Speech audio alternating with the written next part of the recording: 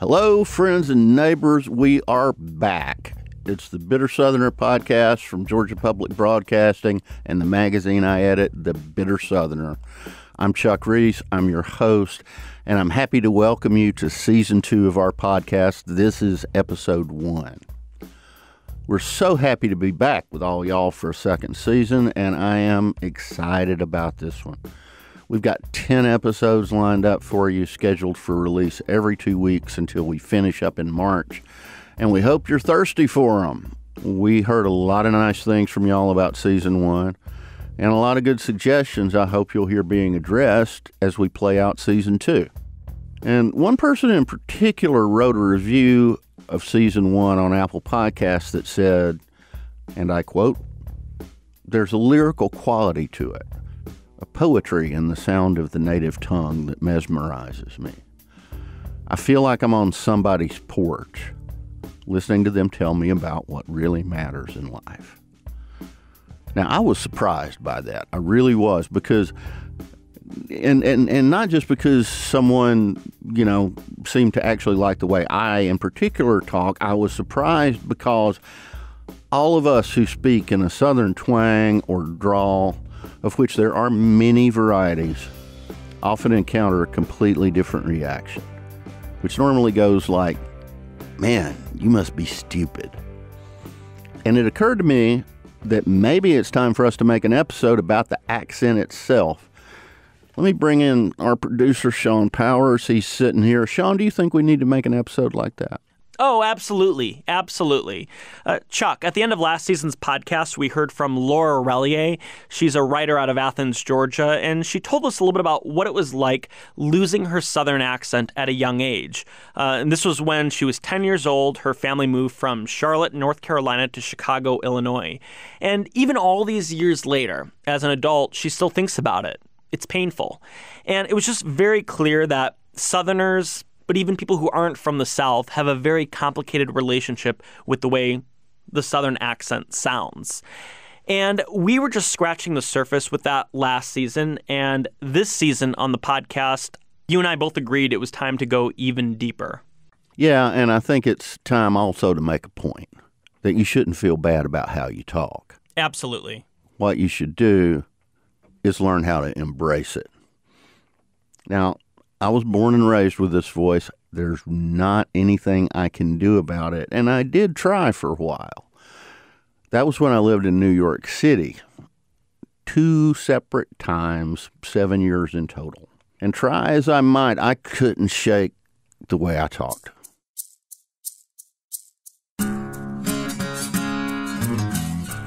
And it didn't take me long to just give up trying. I just relied on the fact that I was fairly smart. I could actually build a compound, complex sentence on the fly, and if people couldn't hang with the way I spoke after they figured out that I could do things like that, they could just walk themselves over to the Hudson River and jump right in.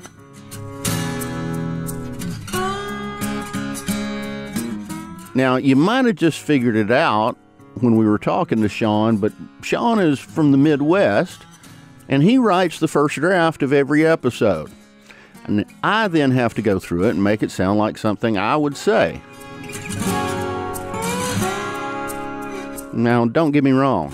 By the time Sean is done with me, he's going to know more about the South than he ever dreamed. We're schooling him. But the thing is, and this took me a while, but I have become proud of my speech patterns. Like, if you assume that I'm dumb because of how I speak, I just think the joke's on you. Still, I don't know any Southerner anywhere whose accent hasn't given them some trouble at least one point in their life. And let's listen to a contributor to the Bitter Southerner, Dartinia Hull, talk about that. When I'm writing personally, my voice is very Southern, and I wouldn't change that for anything.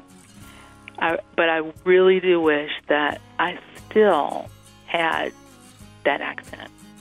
I miss it.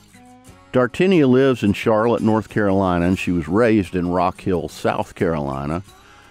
She says that growing up, her Southern accent was a point of contention even in her own home. because she remembers her mom pressing her to lose it. So Mom spent a lot of time taping my voice. This was back when we used tape recorders. And she would let me listen. And I remember listening to that and thinking, I don't sound like that. That's not me.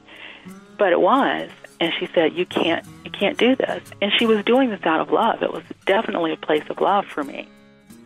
Dartenia was a black girl living in the South, and her mom figured that her skin color alone would set her back, and that her accent would just make the burden heavier. I think she thought that people would think that I was somehow less than, and she did not want that. She did not want it. She said, "You're already going to deal with issues when you go out into the world. You're a woman of color. Well, you're a black woman, and you're going to be a black woman, and you are going to already have struggles. I don't want people thinking that you're not smart." As Dartenia's family moved around South Carolina, over time she began losing her drawl, but she says it's not completely gone. I noticed that when I'm around friends that I grew up with, when I'm around my cousins, when I'm really relaxed with my family, it comes back. And I think what comes back with that is everything that my grandmother was and everything that my great-grandmother was. I want to make homemade lemonade. I want to bake a pie. I want to make people feel welcome. There's something, a part of me comes along with that accent. And even though I know it's not what it used to be, there's something that's still there that is very deeply and indelibly me. On today's show, we open our ears and hearts to what some Southerners think of as an obstacle and what others, like me, consider a great gift. So welcome to an episode that we have entitled, with the greatest respect for the late writer Raymond Carver, What We Talk About When We Talk About How We Talk.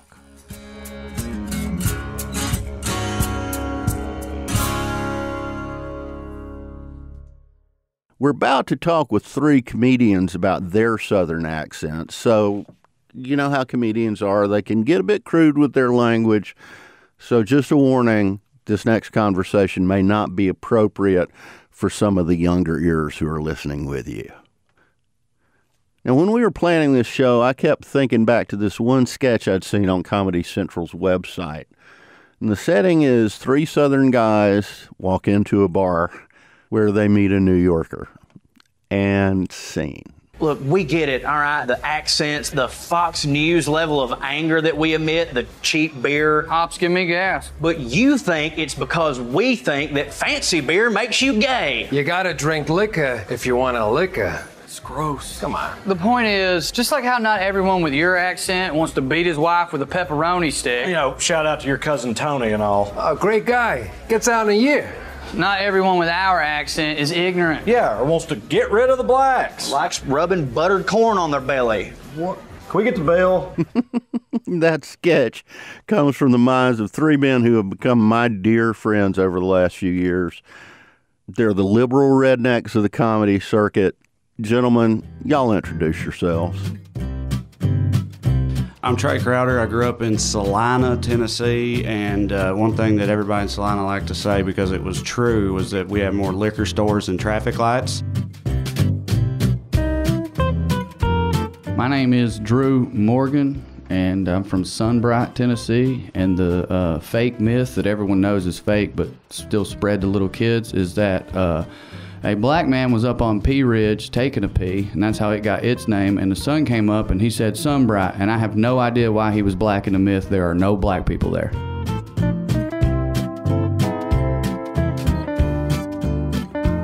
My name is Corey Ryan Forster. I grew up in Chickamauga, Georgia. Chickamauga, Georgia is famous for the Battle of Chickamauga, which is a battle that the South won, and if you don't believe me, just look at every bumper sticker ever.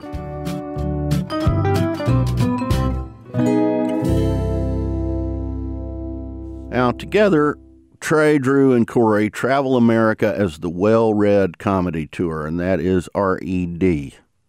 Get it? They joined us from a tour stop in Little Rock, Arkansas for this conversation.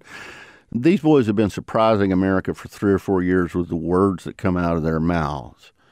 And particularly with the words that come out of their mouths that most people would not expect come out of mouths with such accents. So I wanted to know what they've learned along the way. Trey Crowder and Drew Morgan responded first.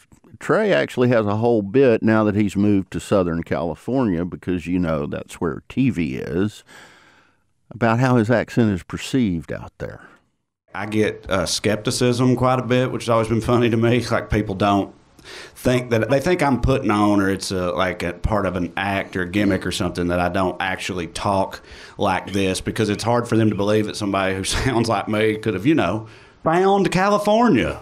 Definitely people are like freaked out by it sometimes because it's so uncommon out there, but also the negative connotations that a lot of people have for it. So anyway, that's my take on it. I don't know how Drew's felt about it. I have a different bit about the receiving of my specific accent, which is Appalachian. That's how you say that word, God damn it. And it's about how people are afraid of that, and they're sort of upset, or they're pining for what they call the pretty or nice Southern accent. And I think it's very interesting that people are more afraid of mine and Trey's accent than they are Strom Thurmond's. And they think mine is racism and oppression, and it's ironic how flip-flopped the truth is there. Right. And I think that that's... Like, they could trust you if you talked like a slave owner. Right, exactly. But But talking like a factory worker, that ain't it. Well, even the bit, I don't want to do, but I really think it has a lot to do with the fucking movie Deliverance. I think for a generation of people, this accent is now banjos and butt sex. Like, that's what it is, and both of those are painful. Now, I think we need to hear from that Chickamauga boy, too, Corey Forrester. To echo what those guys said, like, it's pretty crazy, like, people that I meet in this industry who have known us for a while and know the whole deal. Like, they're like, you're the liberal rednecks. We understand what you're trying to do. You're trying to show us that, like, everybody with that accent isn't an idiot. But it still seems like they're still confused about it. Like, anytime I say anything decently smart, they're like, I just can't believe that just came out of you.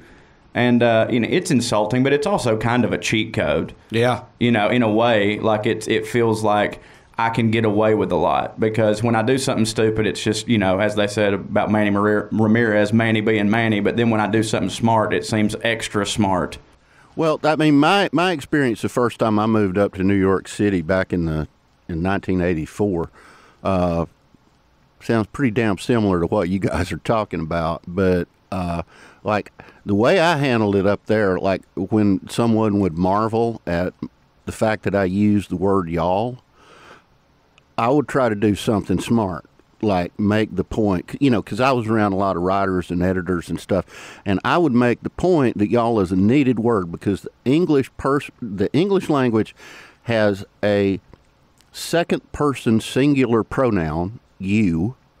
It has a second person plural pronoun that is also you, and the second person plural should be y'all, and like, y'all is legitimately needed in the English language. And I said, bonus, not only is it a second person plural pronoun that's missing from the language, it also has a plural emphatic, all y'all, as in fuck all y'all. Yeah, right. Yeah. I personally feel like people have started to come around on y'all as a word. Like, I feel like I've seen people, not Southerners, on the internet and wherever else, just out in the world, sort of lauding the word y'all the way you, because it's also, gender inclusive, right? Yeah. Which is a big plus nowadays. Oh, they gonna take it, right? Yeah. It will be y'all's, and eventually it'll be their word. Well, we said yuns in Salina. We said y'all also, but we said yuns in Salina as well. Well, I grew up in LJ, Georgia, saying yuns too. Yeah. Some of my cousins said yins, but I always thought they were like. Were they from Pittsburgh? Well, I thought they were maybe doing it, I don't know, trying to be cool or something. Well, let me ask y'all this. Now, how do your Southern audiences react to all this enlightened liberalism that y'all guys have coming out of mouths like y'all's? Well, and I mean, you know, you've been to some of our shows before, and so the thing is, the people that, and I've said this a lot, but I mean, it's true. I believe this. The people that, like, there are plenty of people in the South who sound like us who, if they are aware of us at all, they are not fans. The people that actually do come to the show, like buy a ticket and show up, are nearly across the board already on board with us to begin with. So, like, it's not surprising or shocking to them. If it was just a general Southern audience, like if y'all were opening for Foxworthy or something. Right, sure, yeah. It would be, and we've all had that experience too, because we all came up in the South and nobody knew who we were for most of that time, and we go up in front of general Southern audiences, and I mean, yeah, you can shock and upset some people for sure. But shock value really isn't what these guys are going for. They have a message for other folks who talk like them, folks who would listen to them because they talk the way they do, but who might disagree strongly with what they're actually saying. Here's part of a Corey Forrester bit from the point of view of an old Southern man pondering whether gay people should be allowed to serve in the military. They also shouldn't be able to serve in the military for reasons of which I have none at the moment, but I will go home and watch Sean Hannity and report back as soon as I can on what it is. Corey says jokes like that, though, have to change over time because their message has to change with the times. You, Chuck, have heard me do the bit. It's on our critically acclaimed album, Well Read Live from Lexington. It's my closing bit that I did about it was gays in the military, which I ended up changing to transgender in the military because when I wrote the joke, Don't Ask, Don't Tell was still very much a policy. And so it's one of the first real good jokes that I wrote, and I was doing it 10 years ago in the South, and I would always close with it. And it always got laughs, mainly because I'm a very good comedian and it was very well written, but it was always, I could tell that a lot of the audience was laughing at, like, listen to him saying all this stuff. It took them by surprise, and I think that some of them maybe thought that I truly didn't believe it. I was just saying it as a shock thing. Another thing that I always thought back in those days was that, I feel like I know this. It did upset some people. Some people get offended at some of my material or whatever, but I also always felt like they would, even if they weren't on board with it, the people in the audience who weren't, they would let me get away with it for a little bit because of the way I sounded, because they were like, well, he's one of us, so I had like a longer leash. Like if a New York comic had been there saying the exact same jokes I was saying, they would have hated Yeah, I mean, me. I've seen that happen. But they gave me a little bit of grace because they were like, well, he's one of us, for a little bit. Sure. But believe me, I could still lose them. Most of my jokes coming up that were like that were religious. My dad's a preacher. I grew up in the church. It caused me a lot of anguish and existential issues, and Boy, did it. And I feel like, honestly, it was everybody, and that still can do it to people. Like even our audiences in the South, it's inside us. If you were raised in the church and you hear someone speaking anything negative about that, even if you agree with it, I think some part of a lot of people, like their assholes tighten up and they look around to see if their preacher's in the room, kind of like, you ain't supposed to say this. Yeah. That's, I guess, part of why I'm interested in those jokes, but there's no way around that. I think we're well received in the South now, Chuck, not just because of what Trey was saying of like we've been sought out, but if you go to our shows in the South, it's all the people that we have known exist, but the world, including good-hearted liberal people in Connecticut or whatever, don't think about existing. Liberal people, minorities, queer Southerners, like all those folks are at our show, and I think it's not just like, oh, they're cool with it. Like that's part of why they're there. The message is this.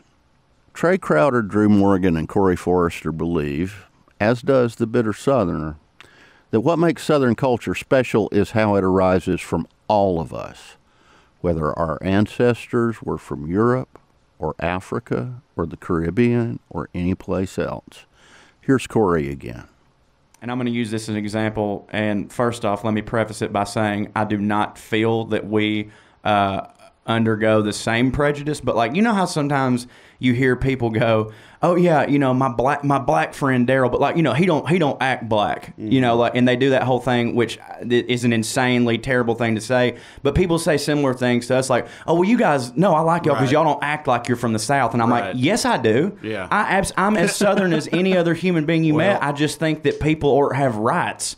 Drew's been saying since we started this tour, and I completely just like the idea of why don't we also count? Right. Like when they think about the South, they only think about like the negative stereotypes. Even if they know who we are, they take us and like remove us from the, you know, because what you were just saying, we're like exceptions. But it's like, no, we should also count, and not just us, but like Outkast and Roy Wood Jr. Those two, that makes me angry, honestly, because I don't know how to feel. I don't know how to express it without sounding like I'm trying to take, you know, ownership culturally of black people, and I'm not, and that would be a horrible thing. But like, why don't we talk about Outkast as a Southern artist? Right. Well, because they're black. That's the box that the world wants to put them in. Right. You know what I mean? It's like you could be like, you know, Roy's from like a town in Alabama, but he's an urban comic. Yeah, right. You know Roy Wood Jr. being an urban comic is ridiculous. Right. It's insane. It's because you can't say black. Right. You know. Right. And you know, that's something I've noticed too, is like the idea that like black Southerners and white Southerners all consider themselves Southerners for the most part, you know. And that there's this assumption that goes with the accent that we can't have common concerns. Yeah, I mean, I'm guilty of that, frankly. I have. What do you mean? Like when I hear of certain Yankee accents, like there are times where I just make certain assumptions about me and that person on specific issues aren't going to find common ground, and honestly, on the ones we're talking about right now. Like, I'm already out the gate, like, yeah, you probably think my dad's an idiot because he hunts and, you know, has a rifle. And since he has a rifle, you think, you know, and all those things. And that ain't right either. Well, that's how I feel when somebody from Connecticut's like, you don't act Southern. And I'm like, well, you're being a judgmental prick. Pretty much what I figured a Connecticut person would be. Yeah. Right. Well, speaking of, you know, how y'all have played with that accent in your comedy, and I know I've told y'all this individually, but the skits you guys did for Comedy Central are just brilliant, man. And like the one about the restaurant. You're from Boone, North Carolina, and you made this menu? Yes. What year did Doc Watson die? What? What percentage Cherokee are you? 1/16 on my mama's side, 1/8 on my daddy's side. Vinegar or ketchup-based barbecue? Both. When greeting a fellow Southerner, Excuse, goddamn. how much sugar goes in sweet tea? Till it's sweet enough. Dolly Parton or... Dolly, you know, unless the preacher's coming over, then we got to pretend like it's Jesus for a minute, but... When you were punished as a kid, where would your parents hit you? Home, school, church, anywhere with sticks, really. That's a phenomenal answer. Mm-hmm. I bet I've watched that thing 24 times, and I still laugh like hell every time I hear it. We wondered why it had so many views. Yeah, man. We appreciate that. It's on me, yeah. Well, I mean, like, when you know, what's different about writing sketch comedy that builds on that? Or does that come easy to y'all? We're learning as we go. That particular one was based on a bit that I did, and it worked. I have found with other bits that doesn't always work, and it doesn't always translate as well. That particular bit was a story. It started out as a story. Me and Andy were in a restaurant, and I got mad about them having vegan grits. That was the bit.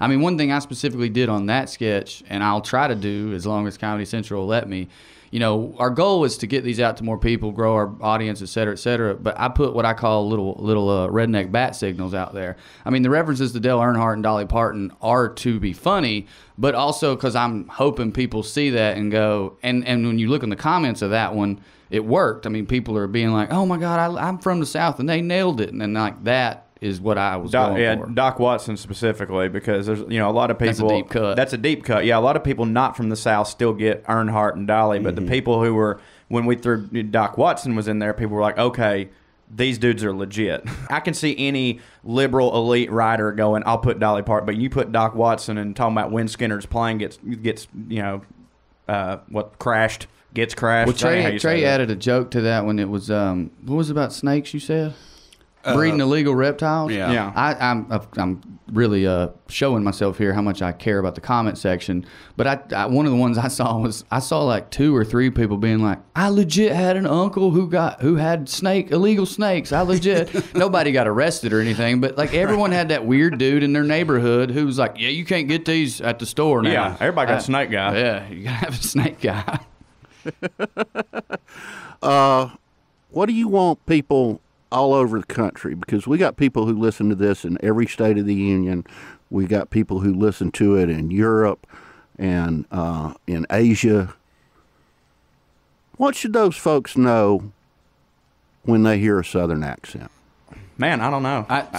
Go ahead. We talk about the duality of the Southern thing a lot. Shout out Patterson Hood, who I think is the first person who coined that, or at least it was the first time I heard that phrase. Which the bitter Southerner is goes deep with that. I'm feeling some duality right now because I have paradoxical responses. I want someone to hear a Southern accent and know that that we are as diverse. We're not a monolith. We are as diverse as any culture.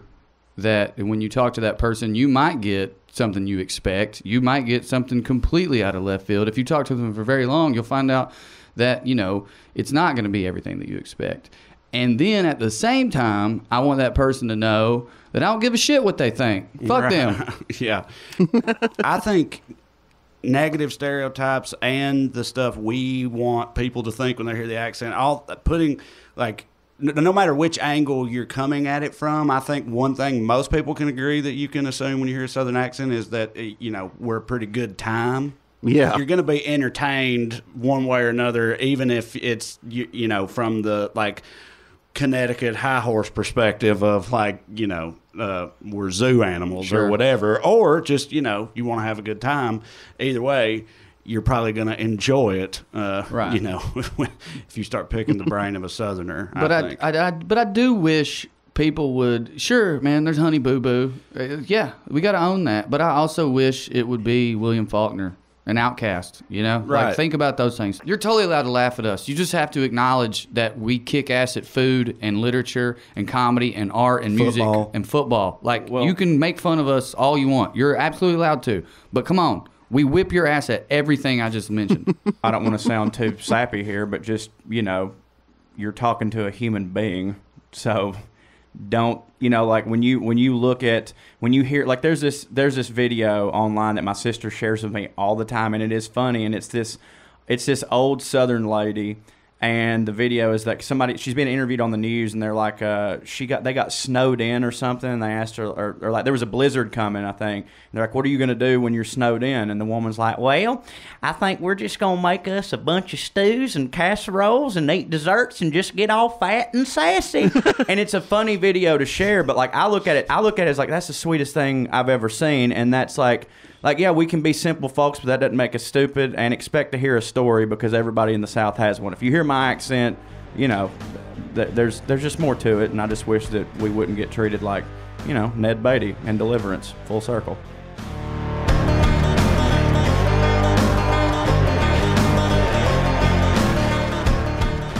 Our love and thanks go out to Trey Crowder, Drew Morgan, and Corey Ryan Forrester, not just for this interview, but for what they do all over the country all the time.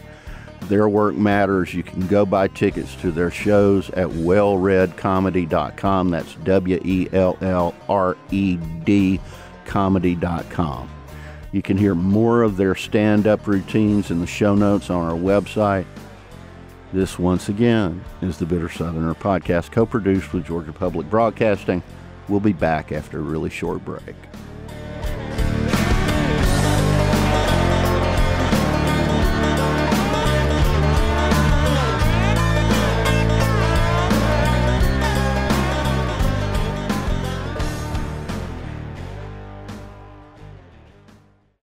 Welcome back to the Bitter Southerner podcast, and we are talking about the Southern accent today. Lots of my fellow Southerners have felt the pressure to get rid of theirs in various work or education situations, And we're going to hear now from Christy Whitman Howell, who was from Perkinston, Mississippi originally. Now she lives in the Midwest, and she admits that in some professional settings, she feels the need to do some code switching to turn off her Southern accent. It's something I started doing when I was in college.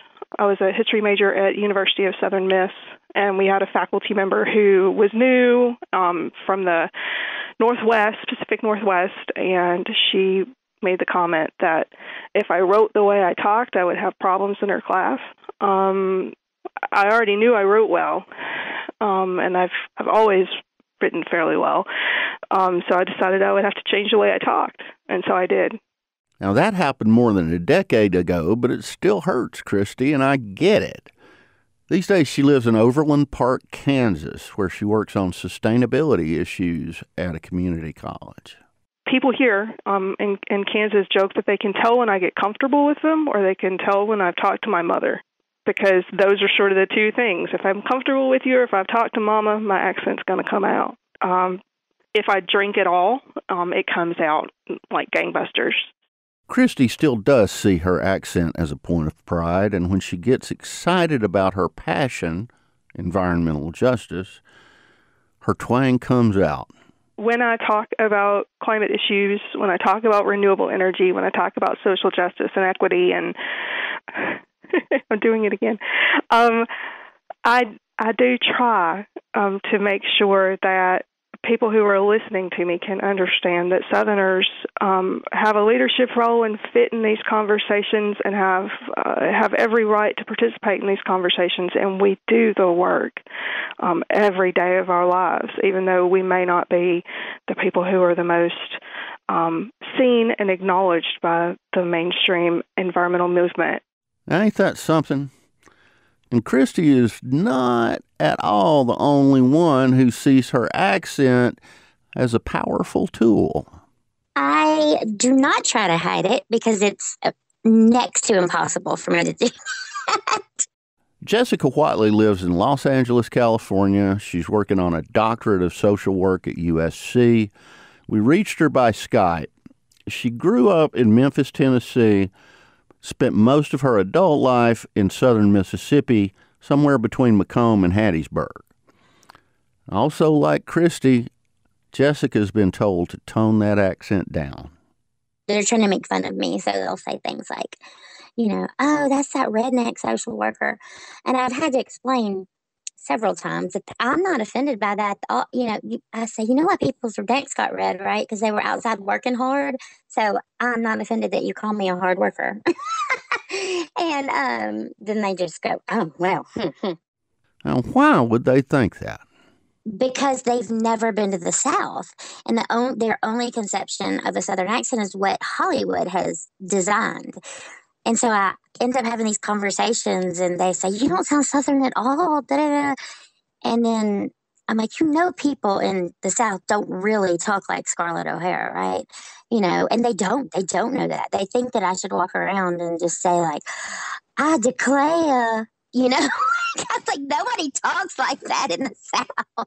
They have this very Gone with the Wind or like old South, Hollywood depiction of the way that, we should sound.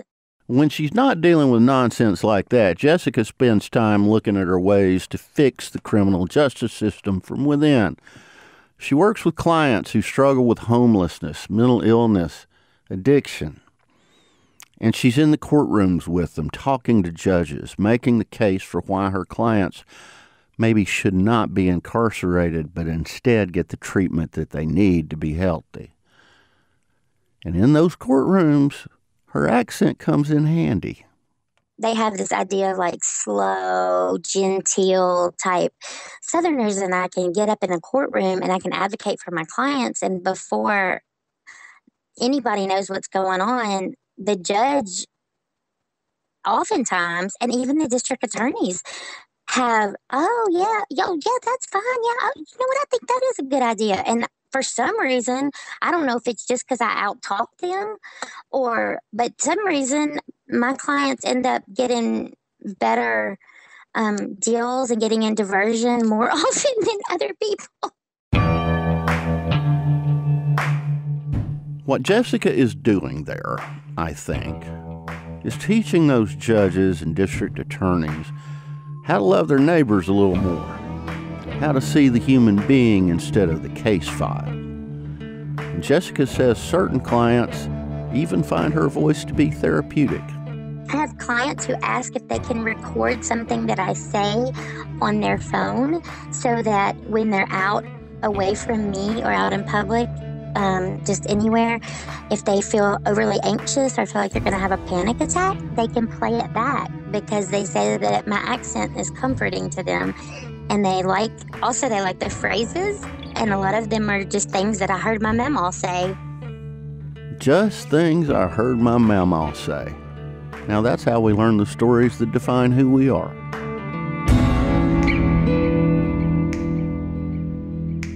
What I've learned over 6 years of editing The Bitter Southerner is that how we talk, how we hold in reverence the stories that our elders told us, that crosses every racial and cultural line in the South. Almost 6 years ago, I got the chance to interview for the first time an activist named Michael Render, and you might know him by his rap name, Killer Mike.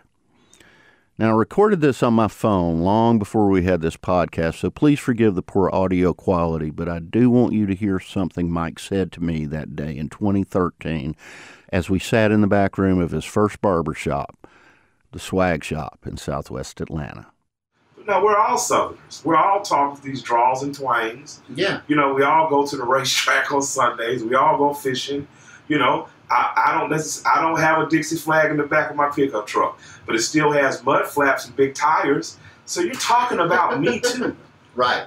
So why not just be who I am?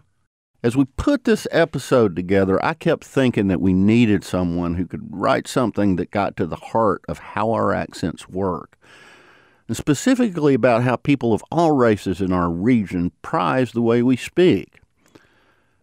And that made me think about Lolis Eric Eli, who is another Bitter Southerner contributor. Lolis grew up in the Tremaine neighborhood of New Orleans, the son of a schoolteacher mother and a father who was an attorney that fought famously and fiercely for desegregation in New Orleans and all across the South. I first met Lolis 5 years ago when he had just left his post as a columnist for the New Orleans Times-Picayune to write for the HBO TV show Treme. He's written for the Bitter Southerner several times, and I've honestly encountered very few writers with more capability when it comes to expressing the duality of the Southern thing. How people of vastly different backgrounds can be bound together by our common experiences as Southerners, and how we've built a culture that's a gumbo of all of us and all of our ancestors. So I just told Lolis what this episode was about and simply asked him to write something that he could read on our show in a few minutes. I didn't give him any other specifics because I trusted in his ability, both as a writer and as a citizen of the South, to put things in perspective for y'all. And I think he did that. Give a listen. Miss Murphy lived in mortal fear that I would axe her, even though I wasn't planning on it. I was only in 3rd grade. Just to be on the safe side, every time I raised my hand and said I wanted to ask Miss Murphy something, she insisted that I really wanted to ask her, not axe her. Eventually, I got the hint and said the word her way. Most of the folks in my neighborhood were black. We asked each other questions all the time and did nobody get alarmed. But Miss Murphy was white. Apparently, among white folks, the sound of the axing was a big deal. Since my sister and I were the first black students to desegregate our ritzy private elementary school, we had to learn to desegregate our language.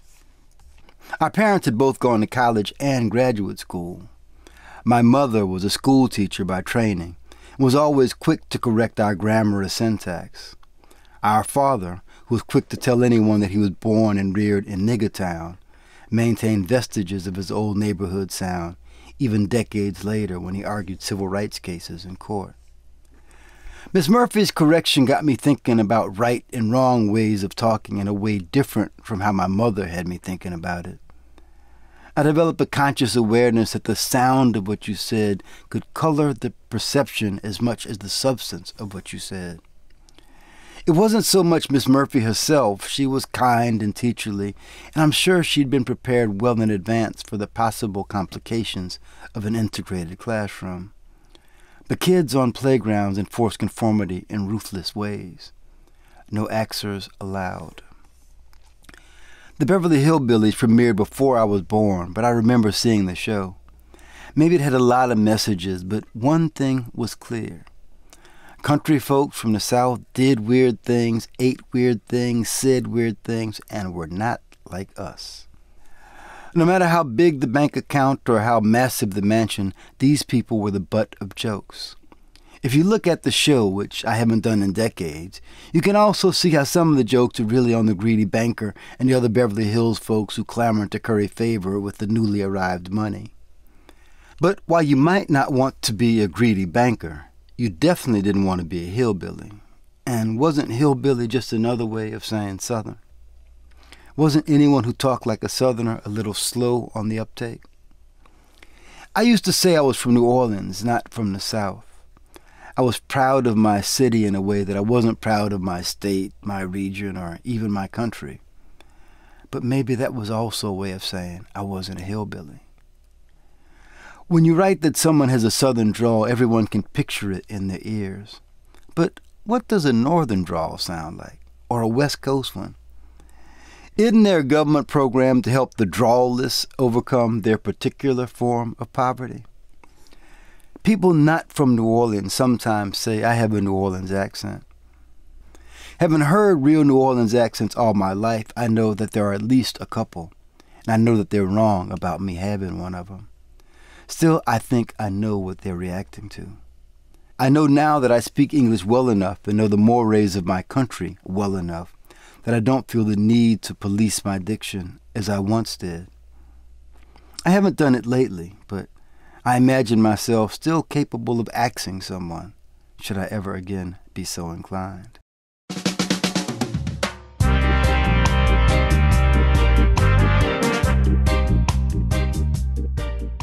Thank you, Lolis.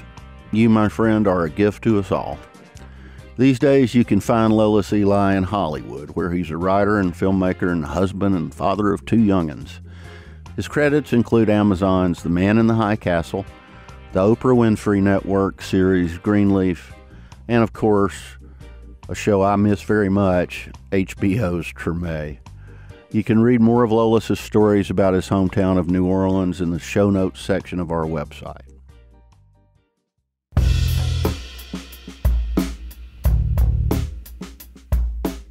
And that's it for the first episode of Season 2 of the Bitter Southerner podcast.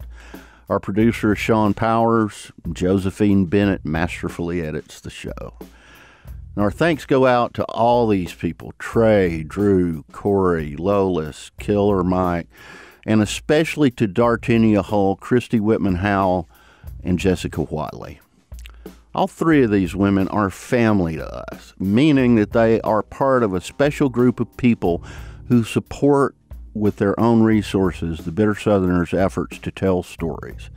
We call everybody in that group the Bitter Southerner family. They all think of themselves as family, and you can visit our website to become part of that family yourself. Ever South, our theme song, was written by Patterson Hood and performed by his band, Drive-By Truckers. We heard additional music today from Wolfe Music. Now, if you like the Bitter Southerner podcast, I do wish you would review it and rate it on Apple Podcasts, even if you listen to it somewhere else. Those reviews make sure that more people all around the world get to hear our twangs and our drawls and the fact that, yeah, we're proud of them. The Bitter Southerner podcast is a co-production of Georgia Public Broadcasting and the Bitter Southerner magazine. You can access more from each episode at gpb.org/podcast. I'm Chuck Reece, and my 3 instructions remain constant. Hug more necks, abide no hatred, and always do what you love with the people you love. And, you can remember, too, that it's all right to do that with a twang or a drawl or whatever.